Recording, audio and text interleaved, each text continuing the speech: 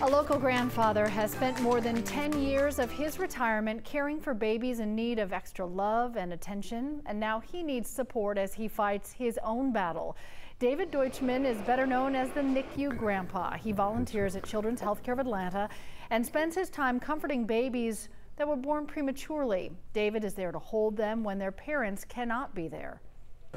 Some of my guy friends asked me what I do here, and I told them, well, I hold babies. Sometimes I get puked on, I get peed on. It's great. And they say, well, why would you do that? And, they just don't get it, the kind of reward you can get from holding a baby like this. Recently, David was diagnosed with stage 4 pancreatic cancer, and to show their love and support, employees at Children's held a drive-by parade outside of his home, complete with the hospital's NICU transport truck and a helicopter.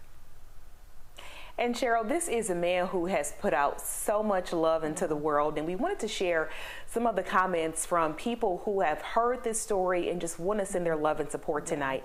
Sandra said, my youngest had to stay in the NICU for 3 weeks. It was a difficult time for his dad and I. I am sure that Mr. David gave so much comfort to the parents and the infants with his gift prayers for David and his family. And Crystal said, I had a preemie 28 years ago and lived over 2 hours away from the hospital with an 18-month-old at home. I know what a blessing this gentleman must have been to the families he has touched. I pray God touch and heal his body. And this has been such a remarkable story from when we first were introduced to NICU Grandpa to now knowing that he needs our community's support. And it just says so much to live your life in a way that people care so much about you when these sorts of tragedies happen.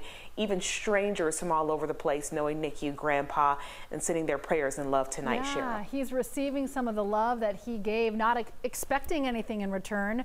My 4th child was a NICU baby. It just means so much. And Aisha, we heard that in that drive-by, in some of those cars were those little babies grown up that wanted to wave and thank him in person for that gesture that they don't remember, but their parents would never forget.